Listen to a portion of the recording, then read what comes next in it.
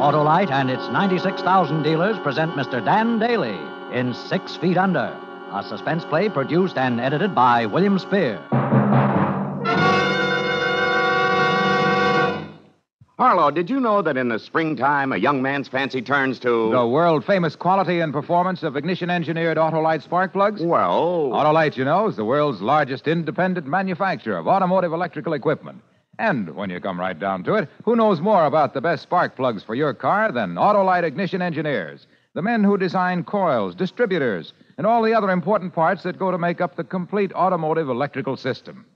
Why, it's the skill of the same Autolite ignition engineers that made possible the practical development of the Autolite resistor spark plug, the greatest advancement in spark plug design for automotive use in the past 20 years. Have you no sentiments about spring? Sure, Hap. Spring into your car tomorrow and see your friendly Autolite spark plug dealer. Have him replace worn-out spark plugs with world-famous ignition-engineered Autolite spark plugs. Whether you choose the resistor type or the regular type, you can't buy a better spark plug for your car, because you're always right with Autolite. And now, with 6 Feet Under and the performance of Dan Daly, Autolite hopes once again to keep you in suspense.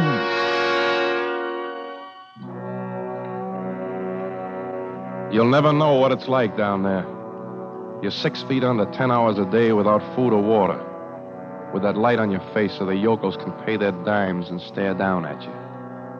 It's like being dead, only you know what's going on.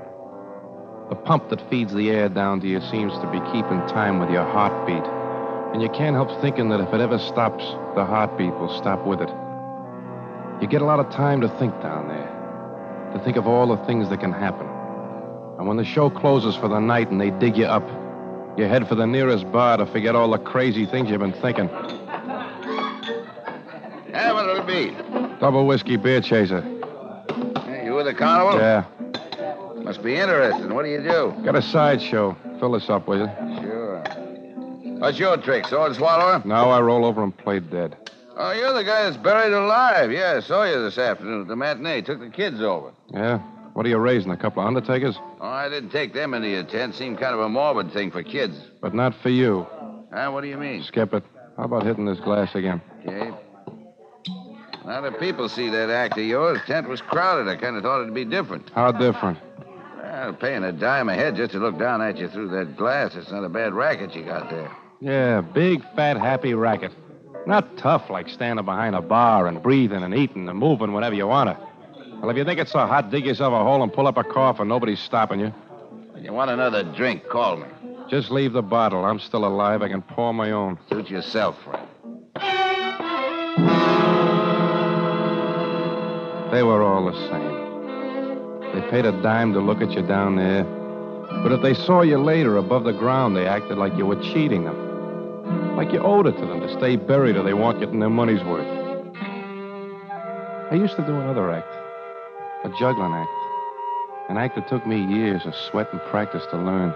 But nobody came to see that. You had to learn a dog's trick to make a living. You had to trust people. People you wondered about. Hello, Jack. Get looking for you. Go on, get lost, Cliff. Don't follow me around. Miriam sent me out to find you. She knows where I am 10 hours a day. That's more than most wives know. Miriam was my wife. I'd spend a little time with her. You spend quite a little time with her as it is, Cliff. Quite a little time. Now, you're talking through that bottle, Jack. Miriam and I are old friends. Yeah, I heard about it lots of times. You were a stage door Johnny when she worked on burlesque, weren't you? I used to laugh about you. That was before you came to work for us, but now I don't laugh anymore, Cliff. Now I wonder. You're drunk. Am I? What's a guy like you doing around a carnival, Cliff? You were a big-shot accountant with a good business. And all of a sudden you chuck everything to learn to be a barker for a pitch like mine and to dig me out of that hole every night. I'm not complaining. Why should you? Because I figure you gotta have a reason, Cliff. I figure that maybe some night you're gonna forget to dig. Oh, you're being ridiculous, Jack. Sure. Only you still haven't told me why you joined the show, Cliff. That's my business. Well, never mind, I'll tell you. Because you're in love with Miriam and it's killing you to see her married to me. All right, Jack, that's part of it. Sure, I love Miriam, but that isn't what's killing me. A bad heart is the thing that's killing me. What do you mean? I chucked my business and joined the show because I've only got about a year to live. Miriam is the only thing in the world I care about. and I wanted to be near her. That's a very touching story, pal. What am I supposed to do? Break down and cry? Jack, I'd do anything to see Miriam happy. And if it meant killing you, I could do it without batting an eye, because I've got nothing to lose. I want you to know that. That's good, Cliff. Now we understand each other. Have a drink. I don't want one. Oh, well, this ain't just an ordinary drink, Cliff. This is a toast to one of us. To the guy who buries the other one.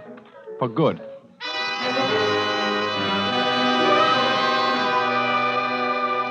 It was a fool thing to do. A mistake. Because he'd play his cards closer now.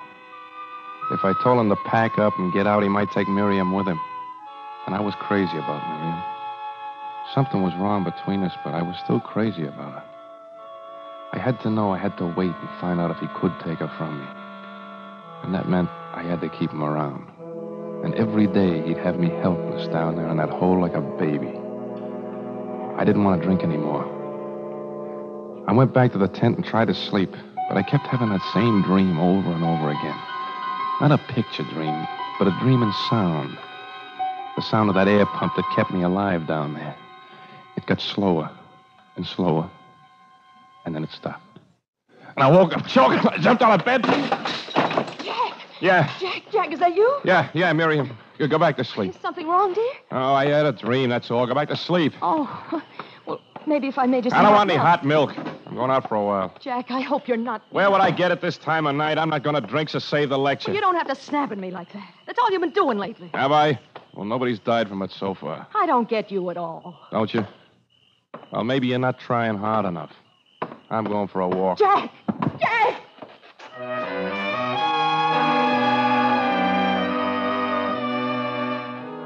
I walked around the grounds. The moon was doing trick things with the shadows around the tents and the pitch signs along the midway. I loved it.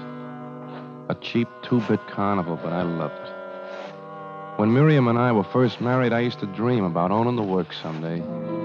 Yeah, I was going to do big things. Clean up with the juggling act, then write the Becker brothers and offer to buy them out. The Ferris wheel, the rides, the whole show. I was going to own the world. But instead, I wound up with 6 feet of it. They could dig me up out of that hole every night, but I couldn't dig my dreams up anymore.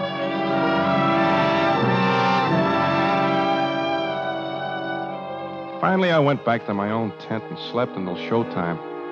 Miriam was gone when I woke up, so I walked over to our pitch. I was going to pull the flap and go in, but then I heard her talking to Cliff. So I listened. Again last night. I hate it when he's like that. I can't stand it much longer. You won't have to stand it after tomorrow night. You'll be away from here. Things will be different. You're sure you want to do this for me, Cliff? I want you to be happy. He suspects something. I know him. If he finds out... He won't find out. Not until tomorrow night. And when he does, it'll be too late. He won't be able to do anything about it. You love your wife and you stand outside a tent and hear her planning to murder you. It wasn't only Cliff. It was her, too. And I knew right then what I had to do. I had to kill them. I had to kill the both of them. And tonight, right away.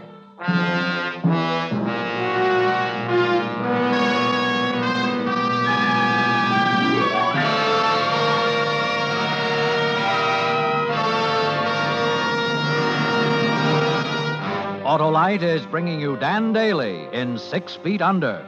Tonight's production in radio's outstanding theater of thrills, Suspense.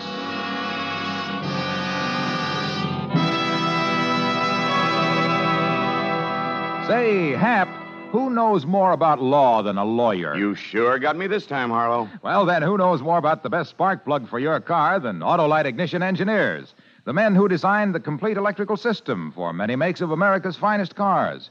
They engineer spark plugs just as they engineer coils, distributors, and all other ignition parts to work together as a perfect team. Go on, Harlow. Well, it's the skill of the same Autolite ignition engineers that made possible the practical development of the Autolite resistor spark plug, the greatest advancement in spark plug design for automotive use in the past 20 years. And the newest addition to a complete line of transport, aviation, marine, and regular automotive spark plugs, engineered by Autolite in sizes and heat ranges for every purpose. I guess I've learned my lesson. So, friends, see your friendly Autolite spark plug dealer. Have him replace worn-out spark plugs with world-famous ignition-engineered Autolite spark plugs. And whether you choose the resistor type or the regular type, you can't buy a better spark plug for your car, because you're always right with Autolite. And now Autolite brings back to our Hollywood soundstage our star, Dan Daly, in 6 Feet Under, a tale well calculated to keep you in suspense.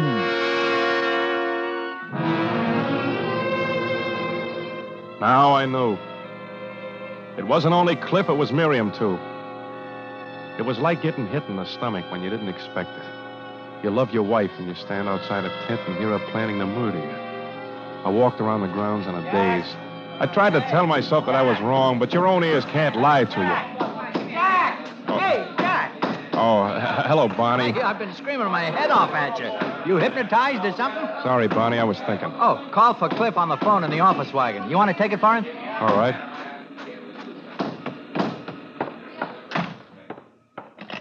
Hello? This is Morton at Trans-Country Airlines. I have your reservations confirmed. Oh, good.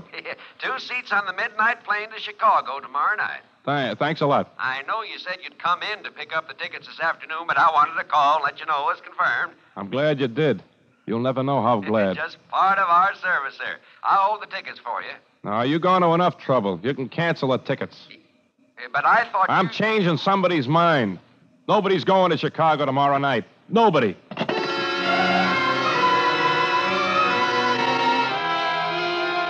When you see something coming and you know it's too late to stop it, you get calm. You watch it like it was happening to somebody else. I had to kill them. I had to kill the both of them. Tonight after the show. After they brought me up. I'd have 10 hours down there to think of a way. I went into the tent and watched Cliff getting the hole ready for me. I wanted to laugh. Is this all right now? Yeah, that's deep enough.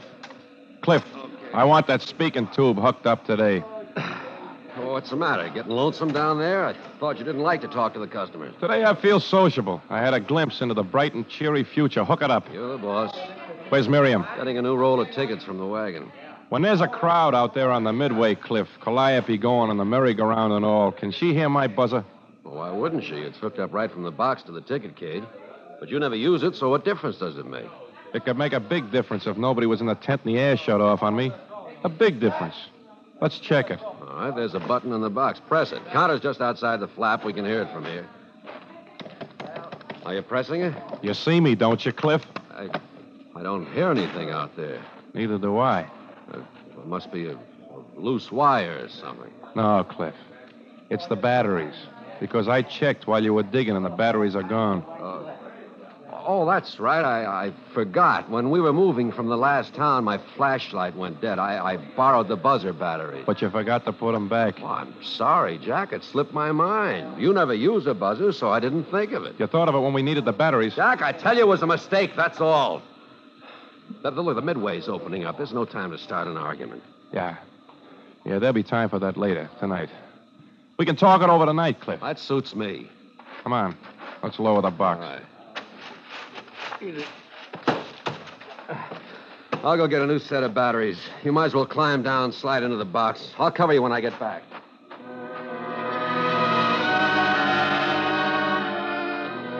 I lit a cigarette. My hands were wet and shaking. Suppose he didn't wait until tomorrow night. Suppose this was it. I couldn't tip my hand by refusing to go down, but I had to make sure I'd come up again. Just this once. He'd be gone a couple of minutes, long enough. I ducked out of the tent and across the Midway to the pitch of old Anna, the fortune teller. Oh, Why are you so jumpy about, Annie? You act like you've been seeing ghosts. I was communing with other world. Save that for the suckers. I want you to do something for me. I want you to promise, and I don't want you to forget. Is it evil thing? No, Anna, it isn't evil. When we shut down at night, I want you to come over to the tent, that's all. I want you to hang around there until Cliff digs me up, understand? Beware of lower world, Jack. Evil things lurk there. Promise me, Anna. I promise. But let me read your fortune in the cards. It only takes a minute. There's no time. Besides, you read them for me on the train the other night. Was there something there you didn't tell me? Are you trying to frighten me with a sucker pitch? There was evil. The death cards were around you. They were all around you. Shut up, you old fool. Just come over to the tent tonight. That's all I want from you. That's all.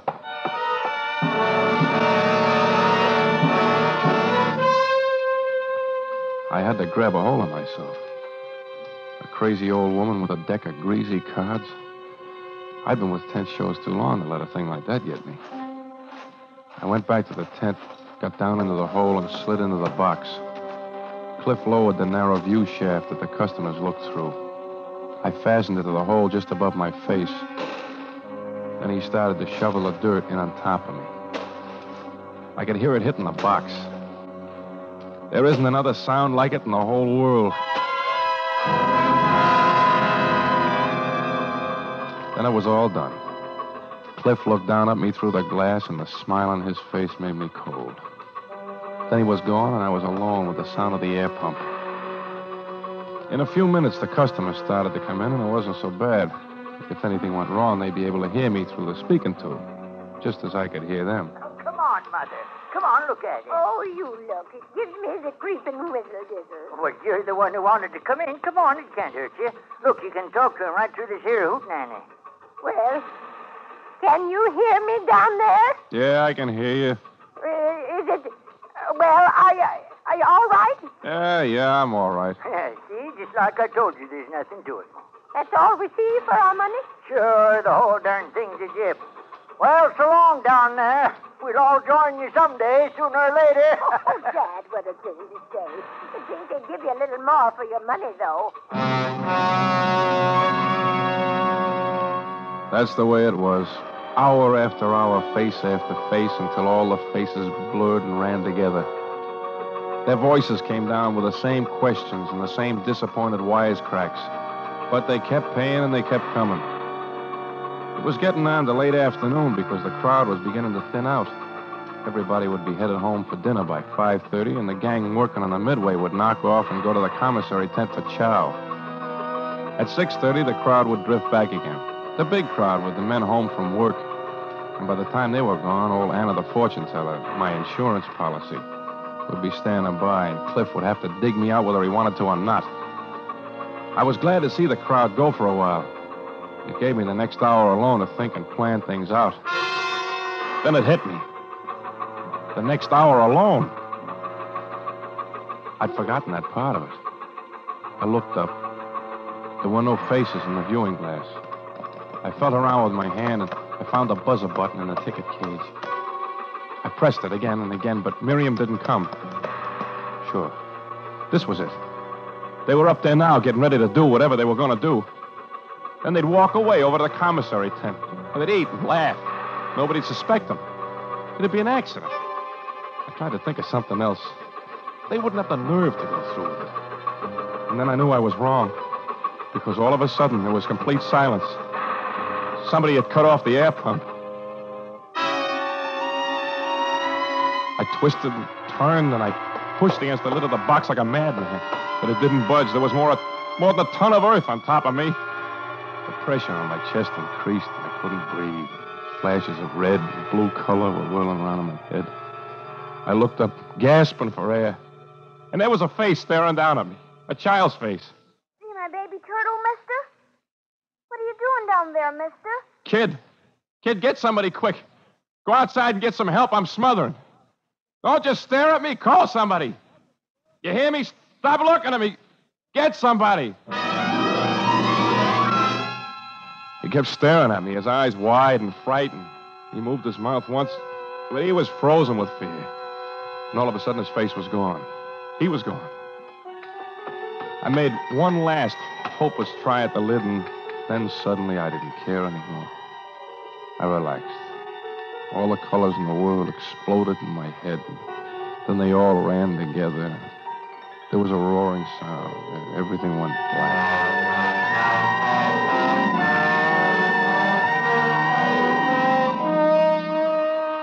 I came out of it slowly. The pump was going again. The beat of it keeping time with the throbbing in my head. And they were digging for me. I could hear the sounds of the shovels in the earth. And then finally against the wooden top of the box.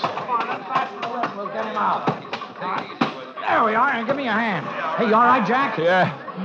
Yeah, I'm okay now. Oh, no, Booster. Come on, pull it up there. It's all right. Leave me alone. I'm all right. Jack, come over to my tent and sit down. There is evil here. I don't want to sit down. Where's Miriam? Where's Cliff? Somebody went for them to the commissary tent. They will be here soon. Yeah, soon.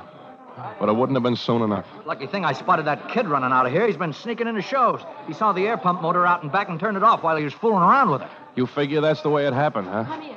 What's the matter here? Jack, what are you on top for? What happened? Take a guess, Miriam. There was an accident. Some kid shut off the motor for the air pump. See, Miriam, that's all it was. Just an accident. Nobody to blame. Jack, I should have been here. Yeah, maybe you should have. You could have kept that kid out of the tent. It would have worked out better. Where's Cliff? Around, I don't know. You could have been killed down there. That's what I figured, too. I could have been, but I wasn't. Don't worry about it, baby. It won't happen again. It won't happen to me again.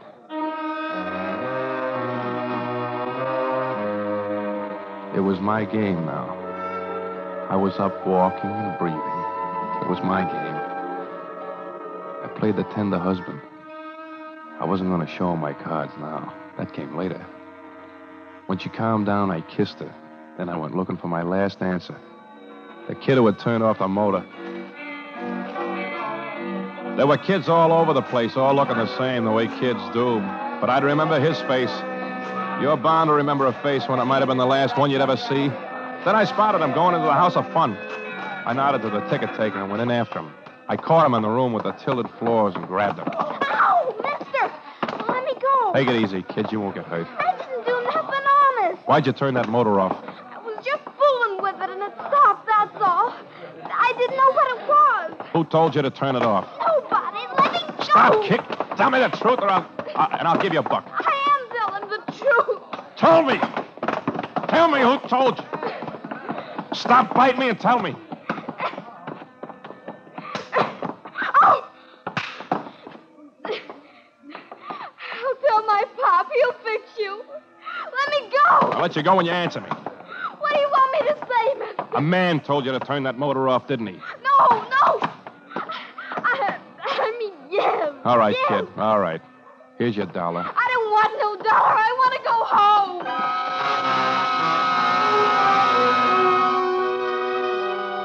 I went into town and drank until the show closed down, until I was sure they'd all be asleep. Then I went to the first aid wagon and nosed around until I found what I wanted. A can of ether. Cliff was bigger than I, much bigger, and I had to be sure. I soaked a handkerchief in the stuff, and then I let myself into Cliff's tent. He was lying there, quietly. He was sleeping. He wasn't making a sound. I crept over to him and pushed the handkerchief over his mouth and nose. I held it there. Held his face right into it. He didn't even murmur. And when I let go after a while, his head dropped back. He was out. I picked him up and carried him to the pitch tent. I put him down in a box, and then I shoveled the dirt in on top of him.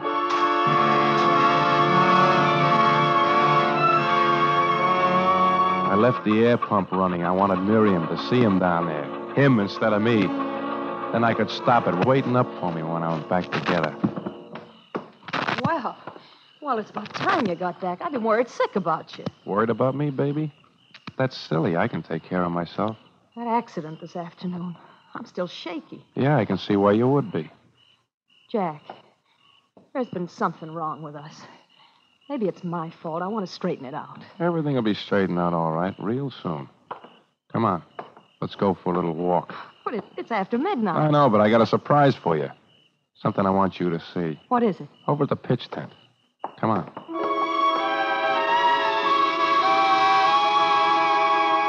She came. I had to hand it to her. She was playing the act of the hilt, just like nothing was wrong. I took her arm and held it tight. Good and tight. So she couldn't turn and run. And we went into the pitch tent. Well, what's the surprise? Kind of dark in here. There's enough light down in the box. Go ahead. Take a look. Well, the hole, it's filled in. Yeah. The show has a new star for a one-night stand. Go ahead. Look. Jack, what? No. Yeah, baby. Yeah. How do you like it now? That's the way I was today when that motor cut off. Get him out. Oh, it's my turn to cut the pump off. Only nobody will be able to fix it this time. No, don't you, please. Sure, I just rip these wires out and he gets what I almost got. What are you killing him for? Why? I knew what you were up to. You'll never take that midnight plane tomorrow. You'll never run away with him I now. wasn't running away with him. The tickets were for us. You hear me? For you and me. Well, there you forgot to tell me about it, baby. I couldn't. Cliff was lending us the money to buy the show. He said he'd be mine anyhow someday. I wanted to do it for you because I loved you. Because I hated what's been happening to you down there. Why would he want to help me? Because he loved me, that's why. And he knew you're all I care about. He sent the money for the show to Becker Brothers yesterday, and we were supposed to fly up tomorrow night to sign the papers in Chicago. You're lying. No. Yeah, No. you're lying. No. You're lying or you'd have told me. Would you believe me? Would you believe anybody? Do something! Do something! The shovels, Miriam. Where are they? Quick. Help me.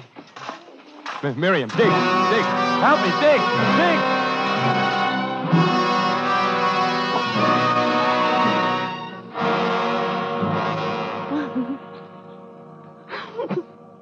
And that's it, Sheriff. You'll never know what it's like down there. You have nothing to do but thinking. Well, you get to thinking crazy things. That's why it happened. And when we got to him, he was dead. I see. Mm-hmm. If you want to have that typed up as a confession, I'll sign it. Isn't much good that'd do. That deputy that came in a while ago gave me a copy of the coroner's report. Cause of death, coronary thrombosis. His heart. No strangulation. He was already dead when you stopped that air pump. He was dead even before that, before you give him the ether. You mean Jack didn't kill him? Not according to the coroner. Death from natural causes. Then you're not going to charge me with murder? You can't murder a dead man, mister. Just like you can't lock a man up for being a fool. Oh, Jack. It's all right, baby. You heard him. They can't do anything to me for being a fool.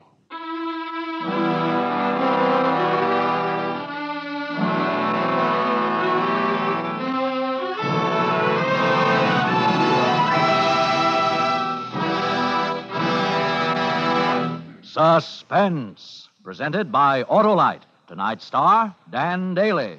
Hey, Harlow, here's a poem for you. All right. Summer, winter, spring, or fall, Harlow doesn't change at all. Be it day or be it night, Wilcox thinks of Autolite. Well, you're right there, Hap. Any season is the right season to talk about the more than 400 products made by Autolite for cars, trucks, planes, and boats in 28 plants coast to coast. These include complete electrical systems used as original equipment on many makes of America's finest cars. Spark plugs, batteries, generators, coils, distributors, electric windshield wipers, starting motors, bullseye sealed beam headlights. All engineered to fit together perfectly, work together perfectly, because they're a perfect team. So, friends, don't accept electrical parts supposed to be as good. Ask for and insist on Autolite original factory parts at your neighborhood service station, car dealer, garage, or repair shop. Remember, you're always right with Autolite.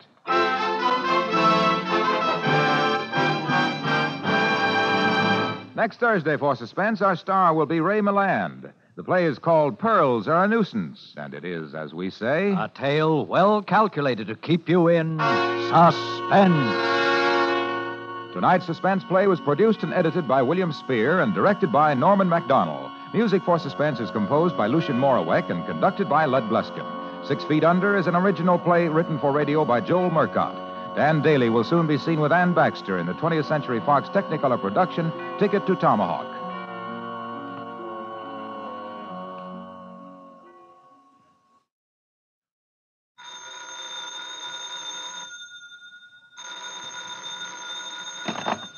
You can buy world-famous Autolite resistor or regular spark plugs, Autolite stay-full batteries, Autolite electrical parts at your neighborhood Autolite dealers. Switch to Autolite. Good night. This is CBS, the Columbia Broadcasting System.